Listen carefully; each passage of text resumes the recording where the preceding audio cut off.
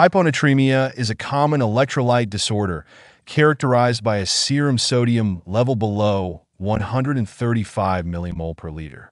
This condition represents an imbalance where there is an excess of water relative to sodium in the body. The underlying mechanism often involves elevated levels of antidiuretic hormone, which plays a crucial role in water retention. While mild hyponatremia may not produce noticeable symptoms, it's important to note that significant clinical manifestations typically emerge when sodium levels drop below 125 millimole per liter. As healthcare professionals, recognizing and managing hyponatremia appropriately is essential to prevent potential complications and ensure optimal patient outcomes. Pathophysiology. The pathophysiology of hyponatremia involves a complex interplay of factors that disrupt the delicate balance of sodium and water in the body. Sodium, as the primary extracellular cation, plays a vital role in maintaining osmotic pressure and regulating fluid distribution between intracellular and extracellular compartments. The kidneys are the primary regulators of this balance, operating under the influence of hormones such as ADH and aldosterone to fine-tune sodium and water excretion.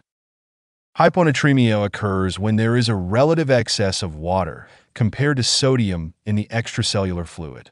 This imbalance can arise from various mechanisms, including increased water intake, impaired water excretion, or excessive sodium loss. The body's normal response to changes in osmolality involves the release of ADH, which promotes water reabsorption in the kidneys. However, in certain pathological states, this mechanism can be disrupted, leading to water retention and subsequent dilution of serum sodium concentration.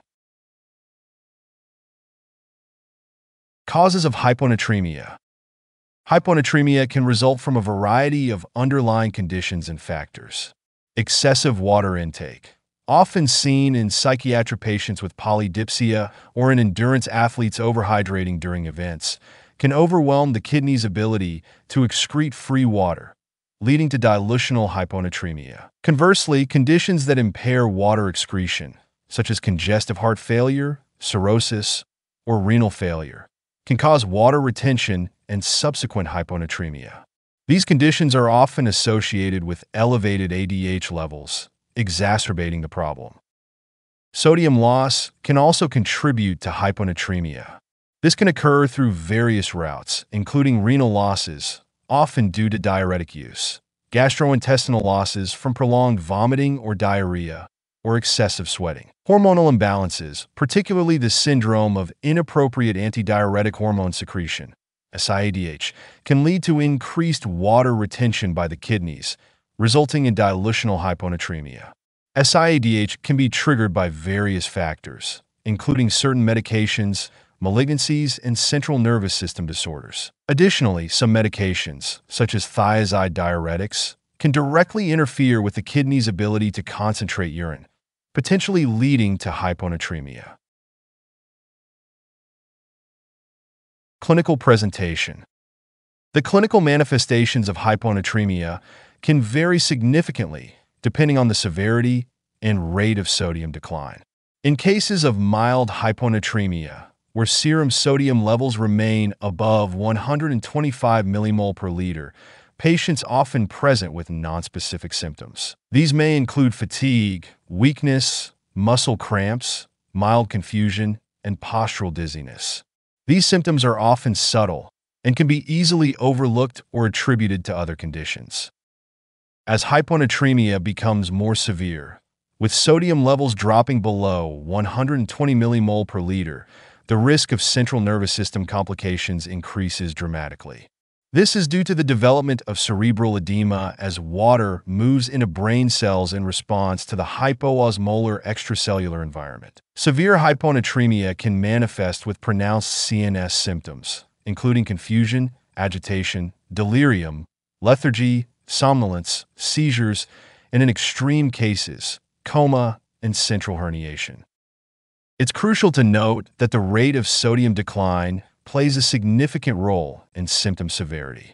Rapid drops in serum sodium are more likely to cause severe CNS manifestations, even at moderately low levels, as the brain has less time to adapt to changes in osmotic pressure. In contrast, chronic hyponatremia, where sodium levels decline gradually over days or weeks, may be asymptomatic or present with milder symptoms, as the brain has time to implement compensatory mechanisms. Diagnosis. Diagnosing hyponatremia requires a comprehensive approach that combines clinical assessment with laboratory investigations. A thorough history is essential, focusing on medication use, especially diuretics, underlying medical conditions such as congestive heart failure, cirrhosis, or renal disease, and recent events that might affect fluid balance, such as gastrointestinal losses or excessive fluid intake. The physical examination should pay particular attention to assessing the patient's volume status, as this can provide crucial clues about the underlying etiology. Laboratory investigations form the cornerstone of hyponatremia diagnosis. Serum sodium measurement confirms the diagnosis, with values below 135 mmol per liter indicating hyponatremia. Serum osmolality is a key test that helps differentiate between hypotonic, isotonic, and hypertonic hyponatremia. Urine sodium and osmolality provide valuable information about the kidney's handling of sodium and water, which is crucial in determining the cause of hyponatremia. A stepwise approach to diagnosis typically involves first determining serum osmolality, then assessing the patient's volume status, and finally evaluating urine sodium, urine osmolality, and fractional excretion of sodium. This systematic approach helps narrow down the differential diagnosis and guides appropriate management strategies. When investigating a patient with hyponatremia, the first step is to measure serum osmolality. This helps rule out pseudohyponatremia, which can occur due to conditions like hyperlipidemia or hyperproteinemia. Serum glucose levels should also be assessed, as hyponatremia can result from hyperglycemia. Specifically, serum sodium decreases by approximately 1.4 millimol for every 100 milligrams per deciliter increase in glucose, due to the movement of water out of cells triggered by the elevated glucose levels. Testing urine electrolytes and osmolality is also crucial in the initial evaluation. Urine sodium concentration can aid in determining the cause of hyponatremia. Levels below 20 milliequivalent per liter, suggesting extrarenal salt losses, and levels above 40 milliequivalent per liter indicating renal salt wasting. Increased blood urea nitrogen and creatinine levels may point to a renal cause for the hyponatremia. Urine osmolality can provide further diagnostic clues. A urine osmolality of less than 100 milliasmol per kilogram suggests either excessive water intake, polydipsia, or in rare cases, insufficient solute intake. On the other hand, a urine osmolality greater than 400 milliasmol per kilogram indicates that an excess of antidiuretic hormone may be a significant contributing factor. Intermediate values often point to a multifactorial cause, such as antidiuretic hormone excess combined with polydipsia. Finally, it is essential to assess thyroid, adrenal, and pituitary function if clinically indicated, as disorders of these organs can also contribute to hyponatremia. Management. The management of hyponatremia requires a nuanced approach that takes into account the severity of symptoms, the patient's volume status, and the underlying cause. For asymptomatic or mildly symptomatic patients with chronic hyponatremia, fluid restriction alone may be sufficient. However, severe hyponatremia with significant CNS symptoms necessitates more aggressive treatment. In hypovolemic hyponatremia, the priority is fluid resuscitation with isotonic saline to restore circulating volume. Conversely, hypervolemic hyponatremia often requires fluid restriction and management of the underlying condition, such as heart failure or cirrhosis. Euvolemic hyponatremia, often caused by SIADH, typically requires treatment of the underlying cause and may benefit from fluid restriction or pharmacological interventions. In cases of SIADH, in addition to free water restriction, medications that inhibit ADH action, such as dimeclocycline or Vaptins, may be considered. However, these medications should be used judiciously due to their potential to cause rapid sodium correction and associated complications. For severe, symptomatic hyponatremia, hypertonic saline is the treatment of choice. The goal is to raise serum sodium levels slowly and cautiously, typically aiming for an increase of 4 to 6 millimol per liter in the first 24 hours. This careful approach is crucial to avoid osmotic demyelination syndrome, a potentially devastating neurological complication that can occur with overly rapid correction of chronic hyponatremia. Prognosis.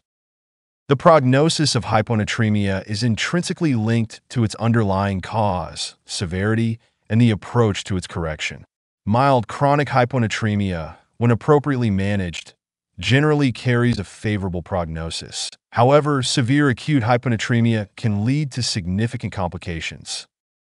Hyponatremia, if corrected too rapidly, may lead to morbidity and mortality due to cerebral edema, seizures, and osmotic demyelination syndrome. Close monitoring of serum sodium levels during treatment is paramount, allowing for timely adjustments in therapy to avoid complications.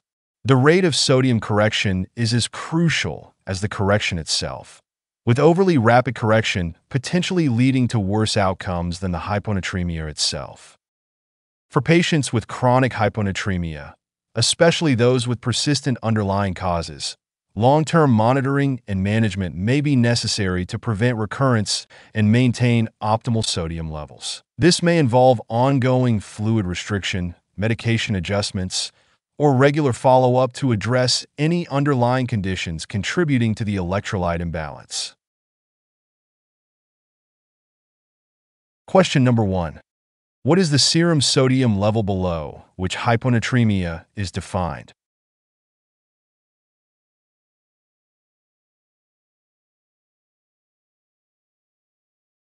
The correct answer is C. Hyponatremia is defined as a serum sodium level below 135 millimoles per liter. Question number 2. Which of the following is the most important treatment for mildly symptomatic euvolemic hyponatremia caused by SIADH?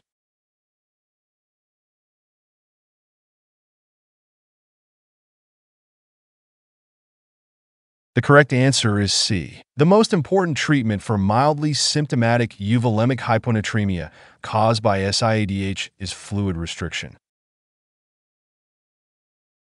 Question number 3. What is a potential complication of overly rapid correction of chronic hyponatremia?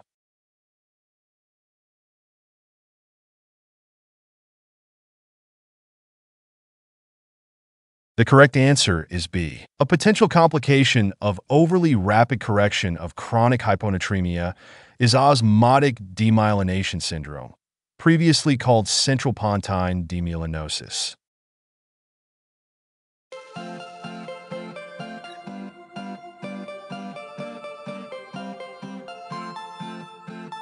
Thank you for watching. Please subscribe to our channel by clicking the subscription button. If you have any questions, feel free to leave a comment below in the comments section.